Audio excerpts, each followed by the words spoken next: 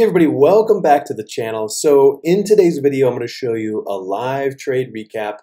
Caught it all on film again, but unfortunately today was a red day for me. I'm going to show you that trade. I'm going to play it for you. I'm going to talk real quick right now about what I saw in the entry and what I liked about this trade this morning, but then also what I didn't like about this trade. So I've got Interactive Brokers, IBKR Pro, which is the trading platform that I use. I've got that up here on the 15-minute chart. And I've just got the pre-market activity, and you can see right here at 9 a.m., we got this big red candle that came in. And this was unfortunate just because you can kind of see all these candles were forming sort of a base layer, sort of a support area that if we would have opened for the day and then gotten short below this level, I think the move would have been a lot more powerful, and I think today might have been a green day for me. But instead, what happened was it broke down in the pre-market with 20-some minutes left to go. It broke down. Then at 9:15 to 9:30, this candle came in, which set up a decent range and gave me breathing room to put my trade on. So I went ahead and put it on, and you can see here what happened was we got this massive high wave candle that came in. So it opened up, it pushed up a little ways, then it ultimately dropped off, triggered me in, pushed all the way down, didn't quite go 40 cents. And as many of you know, I like to go 40 cents profit, and then I move my stop loss from where it is at 30 cents to break even. Today, I didn't get that opportunity to move that stop loss because price action just didn't go far enough. So let's show you the video real quick. All right, I'm going to go ahead and hit play here. So you can see I'm looking to get short at 88.30. That's my sell order. Then my stop is 88.60, 30 cents higher. And then I've got a 75-cent target based off of my fill price. So I'm going to go ahead and hit play on this. You're going to see we get triggered fairly quickly in the day. And now we're short 1,200 shares, full size for me. And one thing I want to show you guys real quick about IBKR that's really slick is, can you see this faded red, sort of red fading to black shadow? That line, that's my actual entry. I didn't know that. So I just learned that if you have a question or you're thinking, okay, where exactly is this triangle showing my trade?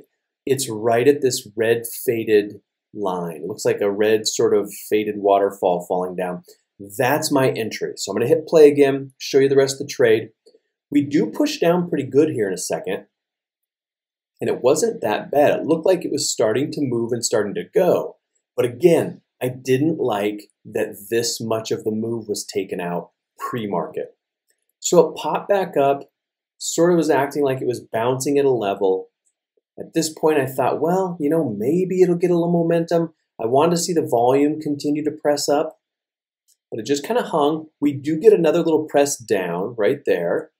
So it's showing tendency, like it wants to keep moving. So I'm just staying in it, and I can't move my stop loss yet because I need to see 87.84. That would be a 40-cent move. I would then move my stop loss to break even, and then we'd let it play out. But as you can see, instead, it sort of pops back up. It's hanging. It gives me a fill, and then I'm out. So what I will say about this, it's always unfortunate to lose money, but here's the lesson of the day. Here's my takeaway. Yes, I did lose, but here's the key to it.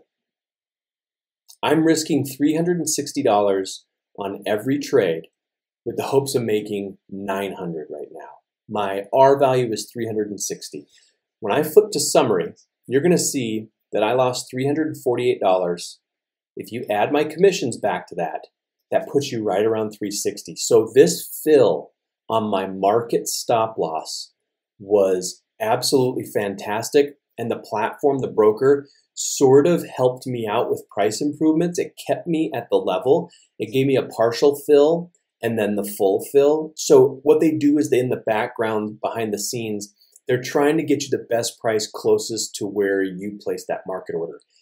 This made me feel really good because, as many of you know, I've traded since last week, slowly increasing my share size, and I haven't yet had a loser. I haven't been stopped out yet. Today was my first loser, and it happened to occur at full size for me, 1,200 shares for the month of February. I'll be carrying 1,200 shares every day, and I lost exactly $360. Now, the reason why this is important is because this is just one step back. These days happen. I'll lose one. Now, if tomorrow I hit a winner, I win 2.5 units. So I will net be up 1.5 units if you wash out today's loss. So the takeaway on this is IBKR gives you amazing fills, which helps me to control my losses. Yesterday, and I can post the video here, I was talking about how if you scalp stocks or options or whatever, and you're making 500 here, making 600 there, making 700 there, and you're just taking profit immediately once you get profit, but you don't have a stop loss and you don't have a way of controlling your losses or limiting them anyway, what happens when you have 5, 6, 7, 8 days in a row, your really high win rate, with your average winner being maybe $500, $600, what happens when you then take a $3,000 whipper or a $4,000 whipper? It can wipe out weeks of profit. So that's why I want to hammer this home. You have to make sure that when you do take a loss, that it is calculated, it's precise, and it fits into your trading plan. $360, that's what I've allotted for my loss every day that I trade. I'm okay with losing $360. Now, if it were double this, I would not be okay with that. And you can get slippage or have delayed fills like on Thinkorswim. So that's why I breathed a sigh of relief today, because IBKR filled me amazingly well, and I'm super pumped about it because it keeps me in the game and it keeps my trade plan intact. And speaking of trade plan, this Saturday at 11 a.m. Eastern, I've posted it on the YouTube channel and in the Facebook group. We're going to go live, and I'm going to go live for an hour, 2 hours, whatever you guys want to do, but we're going to talk trade plans, trade management, all surrounding day trading. So not making any stock predictions, not telling you what stocks to trade in this upcoming week. I want to help you with the more important piece, which is trade management, trade plans, stop loss size, targets, profit to loss ratios, all that stuff. Bring your questions. If you don't have any questions, just come hang out and listen to others sort of, watch the chat, listen to me. We'll just be throwing around some really good information. So with that, let's talk more about this trade entry.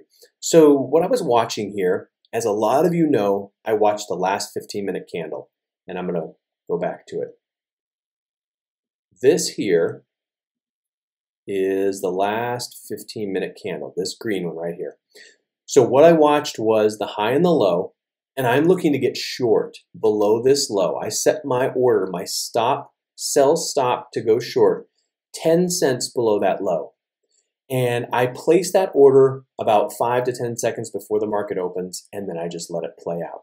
Today, we popped up, it fell over, reversed, I got triggered in.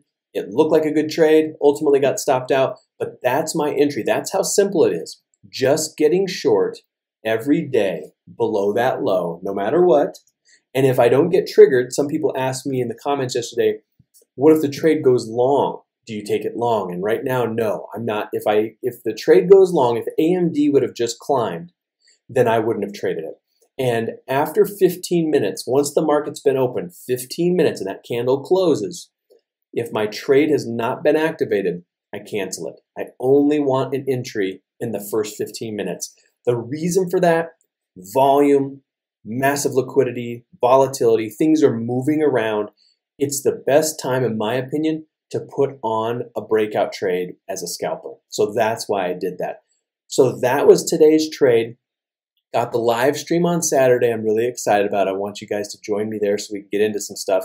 And we'll just keep talking about different scalping techniques. We can talk about different ways to calculate your reward to risk ratio based on a spreadsheet. We can go through that. But I just want to get deep into the fundamentals and the mechanics for those of you who really want to be scalpers, day traders. You just want to be in and out and be cash at night. That's my preference for my day trading, is to be, well, obviously, to be cash at night. Helps me sleep at night, and then every day I wake up with a fresh account, and I just put on that next trade. So I did lose 1 unit today. We'll be back at it tomorrow. We're going to try and recoup, hit 2.5 units tomorrow. Stay tuned and turn on post notifications so that you don't miss the live stream on Saturday.